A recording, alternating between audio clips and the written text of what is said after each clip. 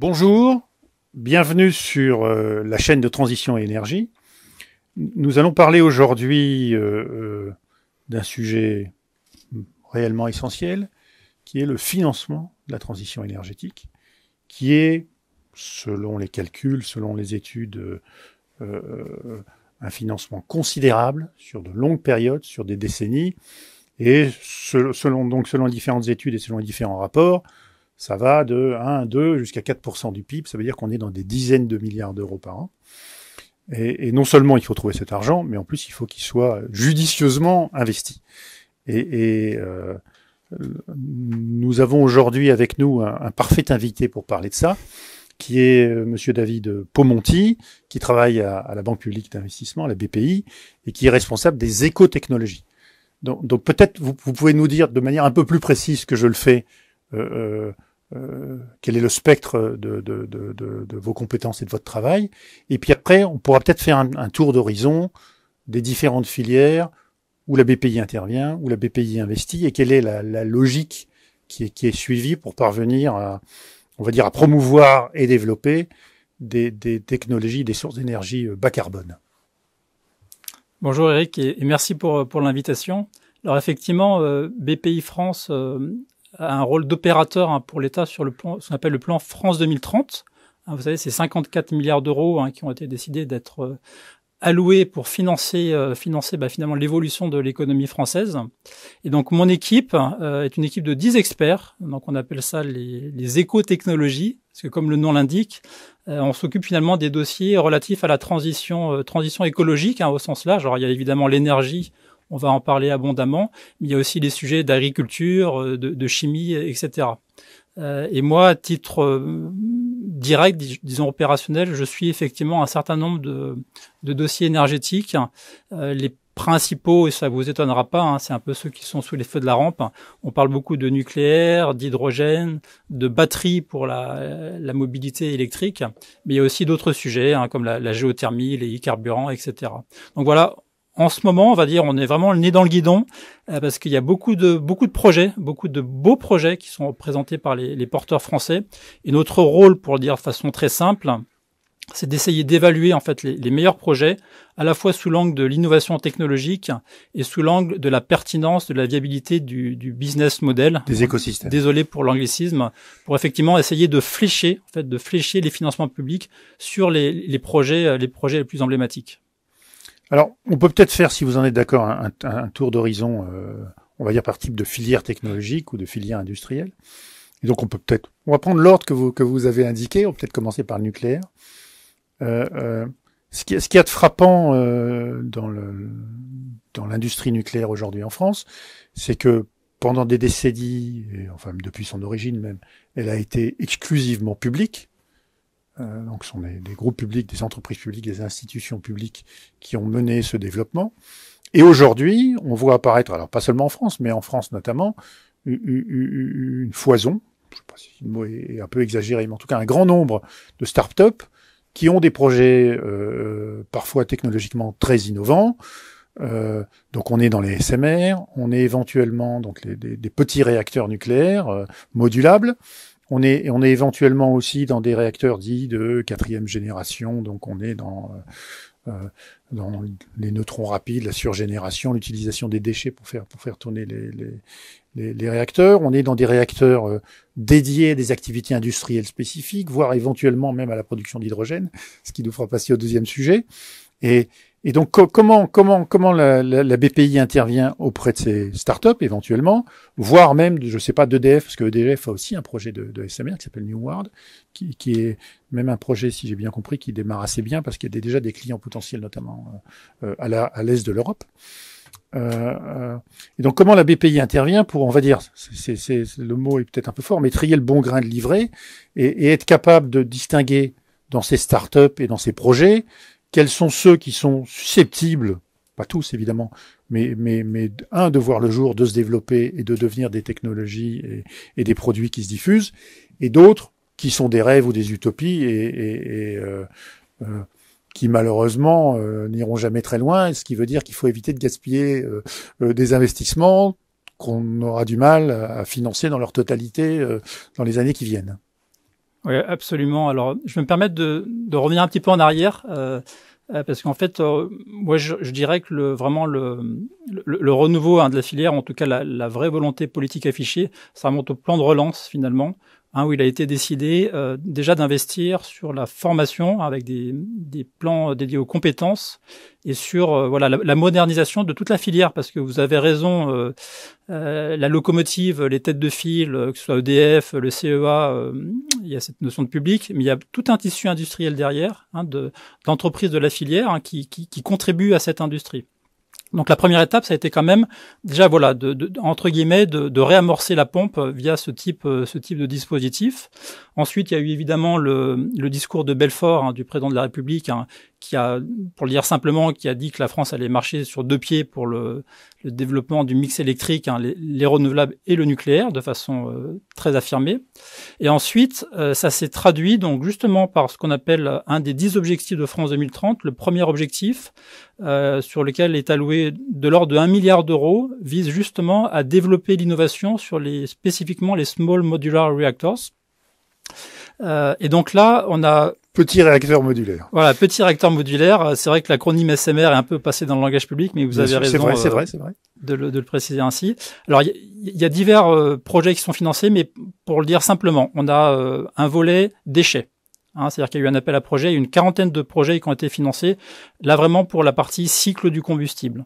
Donc ça, je dirais, c'est derrière nous, mais ça me paraissait important de le rappeler. Donc on est dans le retraitement et l'utilisation des combustibles. Exactement. Et l'enfouissement également. Absolument. En fait, c'est l'Andra qui a porté son expertise technique sur ces projets, et ça va aussi jusqu'au multi-recyclage, puisque aujourd'hui on arrive à réutiliser finalement le combustible une fois, et il y a un projet assez emblématique porté par Orano de multi-recyclage pour aller au-delà en termes de réutilisation du combustible. Alors l'Andra est l'agence qui s'occupe on va dire de l'utilisation des déchets, et notamment de l'enfouissement des déchets, etc. Pour ceux qui sont pas qu'on peut plus utiliser, et qui sont notamment les plus dangereux ou les plus radioactifs. Absolument. Voilà. Après, pour répondre directement à la question sur les petits réacteurs modulaires, en fait, les deux gros budgets sur le milliard d'euros. Le premier, il est pour financer l'avant-projet détaillé, effectivement, du projet de notre champion national, qui est un des plus avancés, qui est Nous. Donc là, on est sur des réacteurs de l'ordre de 2 fois 170, donc de l'ordre de 300 mégawatts. L'objectif... Qui est le sommet des SMR, parce que les SMR, c'est on va dire 10-20 mégawatts jusqu'à 300. Au-delà de 300, on n'est plus dans les petits réacteurs modulaires. Effectivement, dans la gamme des réacteurs modulaires, c'est plutôt sur la partie haute en termes de puissance, tout à fait, et qui a vocation à avoir un démonstrateur opérationnel à l'horizon 2035. Donc ça, c'est 300 millions d'euros, c'est public, ça a été annoncé. Et la bonne nouvelle, c'est qu'on a eu au mois d'avril la validation par la Commission européenne de cette aide, parce que vu les montants, évidemment, il faut quand même avoir cette validation-là. Et le deuxième volet, qui est celui qui nous occupe le plus, c'est effectivement, alors nous, dans le jargon, on appelle ça l'appel à projet réacteur nucléaire innovant, mais finalement, le terme est assez explicite, où effectivement, c'est un appel à projet en différentes étapes, où on va essayer de récolter l'ensemble des projets portés par les entreprises sur une diversité technologique. On parle de sel fondu, de refroidissement au plomb, refroidissement au sodium, et aussi une diversité d'usages. Comme vous l'avez bien dit, derrière le terme de petit réacteur modulaire, il y a différents usages. Et on peut aller de quelques mégawatts pour notamment produire de la chaleur pour une usine à plusieurs centaines de mégawatts, notamment pour de l'électrogénération. Donc là, notre rôle, c'est d'évaluer les projets et d'essayer de faire ce qu'on appelle un entonnoir, c'est-à-dire de faire une présélection. Donc en fait, on va fonctionner en 3 étapes. Une première étape, on a retenu 11 projets pour de l'ordre de 140 millions d'euros d'aide. Et ensuite, on va rentrer progressivement dans la deuxième étape, à la fin de l'année, où là, on va commencer à sélectionner les projets en termes de maturité qui seront les plus avancés. Alors, l'idée derrière tout ça, je pense qu'il est à peu près clair pour tout le monde que tous ces projets, aussi intéressants soient-ils, n'ont pas vocation à déboucher sur une application industrielle en masse. L'idée, c'est plutôt... sur la fabrication d'un prototype. C'est le point de départ. D'un prototype et puis derrière l'exploitation commerciale. L'idée, c'est plutôt de en fait, d'avoir un peu la vision panoramique, de donner un petit peu le coup d'accélérateur à l'ensemble des technologies pour derrière avoir une forme de consolidation. C'est-à-dire qu'on sait pertinemment que tous n'iront pas au bout. Par contre, ça nous paraît intéressant d'évaluer les meilleurs chacun sur sa technologie, de voir comment ils évoluent. Et aussi, et ça c'est un point important quand on parle de financement public, le financement public reste partiel, c'est-à-dire que chacun de ces projets a une part de financement privé majoritaire. Donc nous, on est vraiment là pour, je dirais, donner l'impulsion, s'assurer qu'il y a une forme de cohérence aussi entre les projets. In fine, on anticipe assez logiquement qu'il y aura des regroupements et que peut-être, voilà, certains porteurs de projets se regrouperont pour d'ailleurs avoir des projets de plus grande ambition. Est-ce qu'on peut dire que la BPI, c'est une clé? C'est-à-dire que à partir du moment où vous soutenez un projet, je veux dire, c'est quelque part une assurance pour les investisseurs privés que c'est un projet sérieux, qu'il est suivi, qu'il y a eu des études, etc. Ce qui veut dire qu'une fois que la BPI a annoncé qu'elle soutenait un projet, c'est plus facile pour les entreprises en question d'aller chercher après des financiers privés. Est-ce qu'on peut dire ça? Absolument, et même je dirais c'est pas propre au nucléaire, hein, ça c'est de façon générale. Bah oui, parce que nous on rentre quand même dans des phases d'évaluation assez approfondies hein, du plan commercial. On fait appel à des experts externes. Hein. Évidemment, on a une équipe de 10 experts qui connaissent un peu leur sujet, mais sur des problématiques technologiques très pointues, on fait appel à des experts externes. Donc l'idée vraiment, c'est d'avoir l'évaluation la plus objective et la plus approfondie possible pour s'assurer que les projets sur lesquels on propose un financement à l'État sont objectivement ceux qui présentent les meilleurs. Alors, j'emploierai pas le terme de garantie parce qu'il y a forcément de l'aléa, il y a forcément de l'incertitude, et même je dirais le financement public, il fait sens quand il y a un risque, parce que s'il y avait pas de risque quelque part, il y aurait pas forcément besoin de financement public. Hein. Il y a des banques, il y a des investisseurs institutionnels qui sont là pour ça. Nous, on est quand même là pour encourager la prise de risque, mais la prise de risque bien évaluée. Alors là, c'est un petit commentaire. On va passer après à l'hydrogène, mais c'est un petit commentaire que on va dire, vous n'êtes pas forcément obligé de partager. Mais en fait, je pense que dans le domaine, en tout cas, de l'innovation sur les réacteurs, et notamment de la 4e génération, vous parliez de ceux qui sont refroidis au sodium ou au plomb, voire au sel fondu. En fait, on rattrape le temps perdu. Parce que la France a été dans ces réacteurs-là très en pointe pendant des décennies. C'était même très en avance sur tout ce qui existait par ailleurs au monde.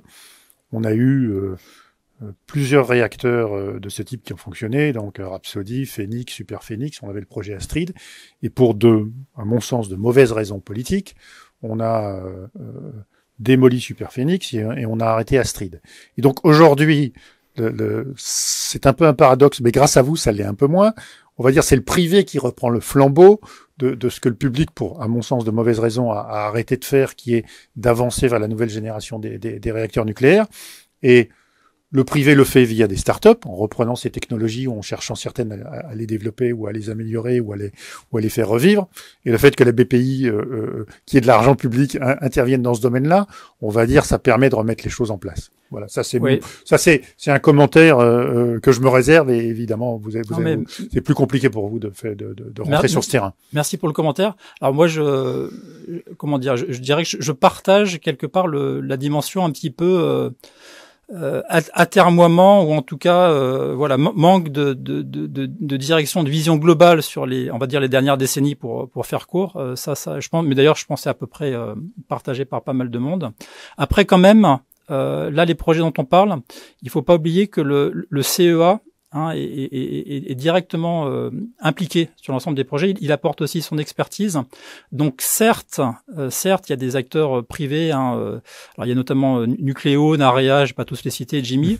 Il y a quand même le CEA qui apporte lui sa véritable expertise, et puis les instances aussi en termes de réglementation, de certification, et honnêtement EDF suit quand même ça et est jamais très loin. Donc après, je pense que c'est intéressant justement de faire rentrer des startups, des acteurs privés aussi, pour un petit peu apporter le fait de challenger, de fonctionner différemment. Je pense que c'est ça qui est intéressant, c'est le mélange des cultures, je dirais comme ça. Oui, et puis ça permet, on va dire, ça donne une agilité.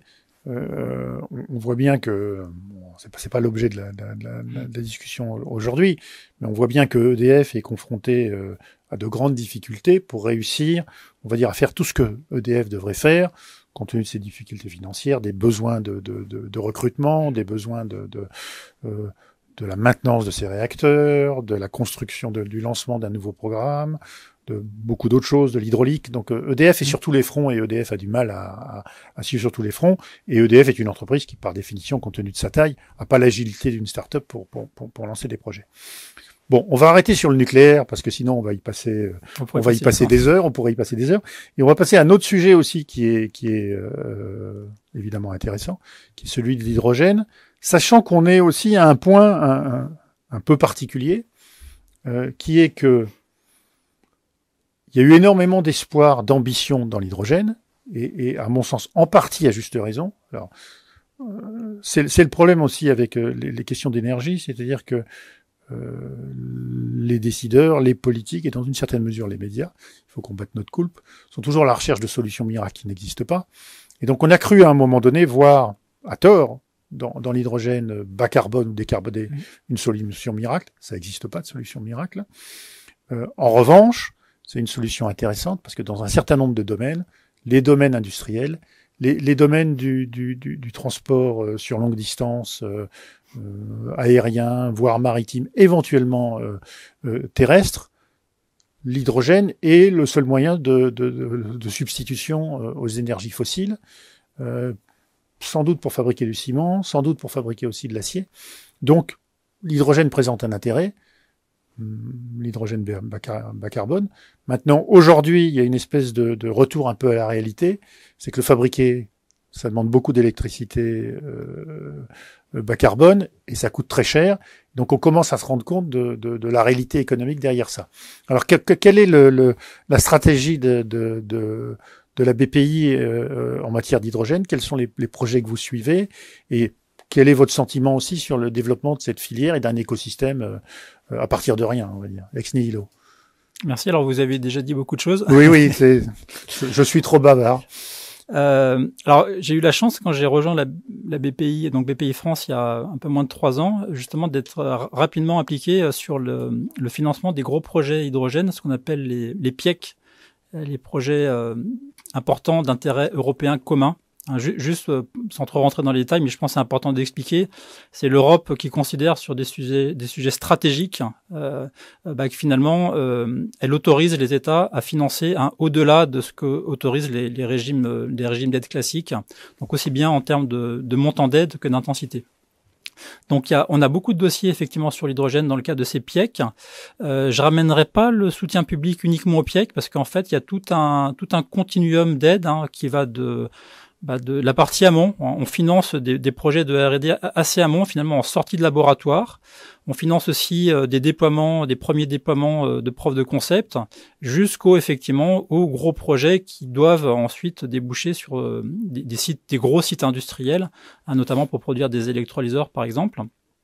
Et juste pour donner les ordres de grandeur, je vais pas donner trop de chiffres, mais sur les PIEC hydrogène, c'est quand même pas loin de 3 milliards d'euros qui sont injectés, avec comme pour le... Et qui ont obtenu l'aval, parce qu'il y a aussi un aval de la Commission européenne, et qui ont obtenu l'aval de la Commission européenne. Complètement. La dernière vague d'ailleurs, dite mobilité, High to Move, alors là je suis désolé, c'est le terme consacré, a été justement validée par la Commission il y a une dizaine de jours.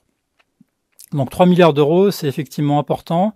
Derrière la question, je pense que vous l'avez bien dit, on est passé un petit peu d'une euphorie où on imaginait effectivement que l'hydrogène serait la solution miracle pour beaucoup d'usages, y compris la mobilité, à un atterrissage parce que les réalités techniques et économiques sont toujours les mêmes, et notamment tout ce qui est les rendements de conversion pour transformer de l'hydrogène en électricité et vice-versa.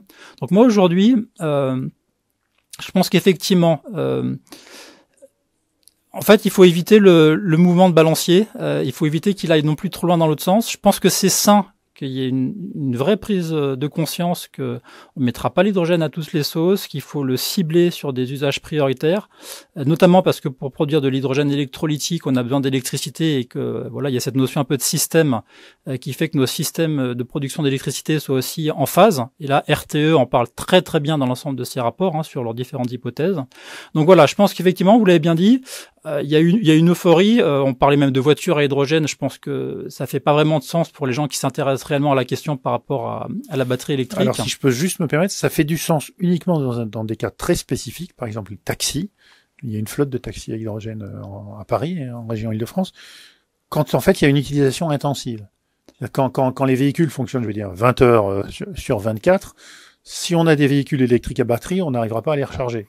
Donc sur des utilisations très spécifiques, intensives, ça peut faire du sens. Alors voilà. je suis à je suis à moitié d'accord avec vous. Vous n'êtes pas forcément obligé d'être d'accord. Non, je suis d'accord avec vous sur des utilisations de niche, mais plutôt sur de la mobilité lourde, sur des poids lourds qui ont réellement besoin de grosses quantités d'électricité et d'énergie. Honnêtement, même sur sur les poids lourds sur très longue distance, parce que même pas sur le communiqué. Absolument. C'est pour ça que j'ai employé la livraison courte. C'est pour ça que j'ai employé le terme de niche. Effectivement, c'est certaines applications. Objectivement, sur un taxi même qui roule 20 heures, quand on observe les taxis dans la région parisienne, c'est rare qu'ils s'arrêtent pas de temps en temps 15-20 minutes pour attendre un client, ce genre de choses. Aujourd'hui, on a des véhicules qui ont 400 km d'autonomie, qui rechargent en un quart d'heure. Donc même pour les taxis, mais à la limite, c'est restons sur l'hydrogène. Je pense que si vous voulez bien, on y reviendra. Je vous en prie. Donc sur l'hydrogène, effectivement, il y a eu cette euphorie. Aujourd'hui, il y a beaucoup de questions qui se posent. Moi, je pense quand même, et d'ailleurs, c'est assez intéressant, je trouvais John Cockerill, qui est un acteur important au niveau européen, et la France est directement concernée, a levé 230 millions d'euros cette semaine, justement pour le développement de l'hydrogène. Donc, ça veut dire qu'il y a quand même des investisseurs qui font des analyses, qui sont convaincus qu'il y a une place pour l'hydrogène. Et pour le dire de façon assez simplifié, je pense que le consensus, et on verra la mise à jour de la stratégie nationale hydrogène, comment elle le formule, il me semble que le consensus est effectivement déjà de verdir la production d'hydrogène là où on utilise de l'hydrogène aujourd'hui, pour de l'ammoniac, pour des engrais azotés ou pour nos raffineries de pétrole, parce qu'on a encore quelques décennies quand même à utiliser du pétrole. Et là, il y a un très beau projet porté par Air Liquide en Normandie, justement de 200 mégawatts, qui est un peu le projet phare au niveau national aujourd'hui. Alors si je peux me permettre juste une parenthèse sur l'ammoniac. Donc l'ammoniac est un produit essentiel, donc c'est ce que vous indiquiez. Sans ammoniac, on fabrique pas d'engrais azotés. Et sans engrais azotés, la moitié de la planète ne peut pas être nourrie. Donc c'est indispensable à l'agriculture et à la production de produits alimentaires. Ça, c'est une première chose. Le problème de l'ammoniac, on le fabrique aujourd'hui avec du gaz naturel. Donc ça émet trop et beaucoup de gaz à effet de serre. Et il y a une solution qui est de le produire avec de l'hydrogène bas-carbone. Et donc ça permettrait, on va dire, de continuer à avoir des engrais azotés si on arrive à produire beaucoup d'ammoniac vert, entre guillemets. Après, il faut qu'économiquement ce soit faisable. Absolument. C'est un peu pour ça d'ailleurs que la filière ammoniac, il y a des vrais sujets de concurrence avec les importations. Et on peut aussi imaginer que les importations d'hydrogène, elles pourraient se faire finalement pas tant sous forme d'hydrogène pur, parce que c'est difficile à transporter, que plutôt sous forme d'ammoniac ou dicarburant, qui aurait vocation à être utilisé en tant que tel, et pas retransformé en hydrogène. Donc il y a cette partie-là, effectivement, déjà remplacer l'hydrogène produit à partir de gaz fossiles principalement.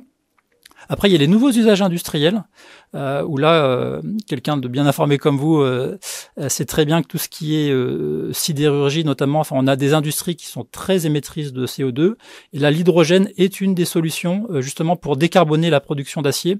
Et finalement, quand on fait les calculs, on se rend compte que le surcoût de produire de l'acier avec de l'hydrogène décarboné, il est pas très important sur le produit final fini, sur des usages finalement sur lesquels la part matière est pas d'ordre 1, notamment tout ce qui est la construction automobile, ce genre de choses, ou les transports.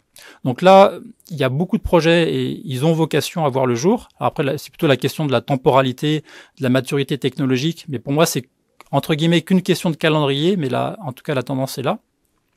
Et le troisième usage, et vous y faisiez allusion tout à l'heure, c'est effectivement pour décarboner les transports, qui reste quand même un des principaux vecteurs d'émissions de gaz à effet de serre.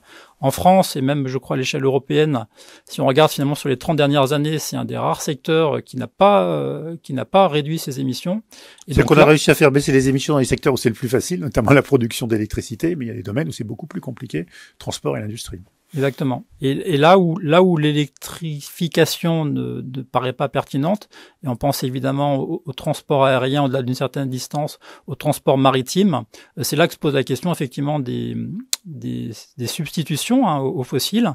Et donc sur l'aérien, vous avez soit des technologies de moteurs à hydrogène avec des piles utilisant de l'hydrogène, soit ce qu'on appelle les SAF, les Sustainable Air Fuels, ou les carburants aériens durables, dont la fabrication nécessite de l'hydrogène et du CO2.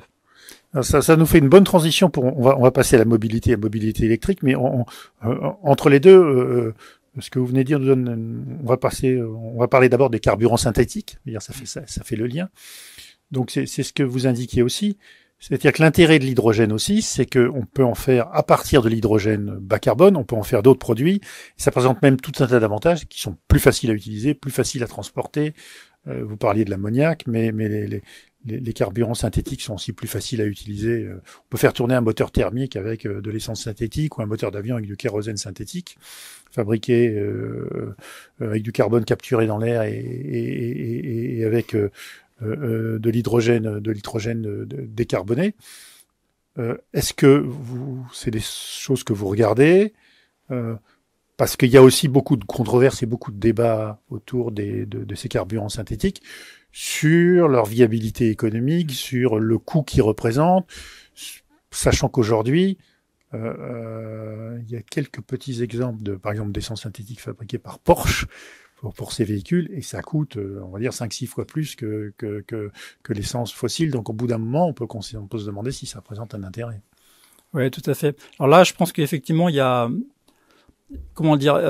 la couverture médiatique ne correspond pas pour moi aux grandes masses en termes d'enjeux. C'est-à-dire forcément, les personnes peuvent être intéressées par un Porsche, une voiture automobile, et donc le grand public s'intéresse beaucoup à ces sujets. Après, les gros sujets quand même qu'on voit objectivement, c'est plutôt sur l'aérien et le maritime. L'aérien, c'est ce qu'on disait précédemment, il y a pas d'alternative électrique. Et il y a même une réglementation, ça a été validé l'année dernière, qui impose des taux d'incorporation de carburant durable avec des paliers, 2025 2%, 2036 %. Donc là on n'y coupera pas. On n'y coupera pas. Et alors il peut y avoir une solution biomasse, mais oui, c'est ça, c'est soit biocarburant, soit carburant synthétique avec l'hydrogène. Mais biomasse, comme on arrive quand même à des vraies concurrences d'usage, on se rend bien compte que la biomasse, ça va pas être la solution à tous nos sujets. Il faudra aussi la prioriser là où elle fait le plus de sens. Donc on sait que sur l'aérien, on va avoir des besoins très importants progressivement donc d'hydrogène pour produire ces fameux carburants synthétiques. Et sur le maritime, en général, le vecteur qui est plutôt privilégié, c'est le méthanol, qui est aussi un intrant chimique d'ailleurs. Qui est aussi un carburant synthétique. Exactement, qu'on peut synthétiser à partir d'hydrogène. Donc nous, ce qu'on voit clairement, c'est que c'est sur ces périmètres-là qu'il y a un vrai potentiel. Il y a un vrai potentiel de développement, et on a des beaux projets en France aussi de production d'e-méthanol. Après, sur l'automobile, pour revenir à votre question, il y a quand même un vrai sujet d'efficience énergétique et de prix de revient. Et alors, en plus, à BPI France, en ce moment, on est beaucoup occupé par tous les projets de gigafactory de batteries. Et moi, ça me permet aussi de voir la rapidité des courbes d'apprentissage et de la technologie sur les batteries en termes de baisse des coûts, d'augmentation de densité. Objectivement, sur un véhicule automobile particulier, quand on voit cette évolution de la technologie, j'ai du mal à concevoir, très sincèrement, qu'à l'horizon 2035, parce que c'est un peu le sujet avec les élections, on parle de cette échéance, j'ai du mal à concevoir qu'il y ait une viabilité économique pour des e-carburants pour le marché automobile.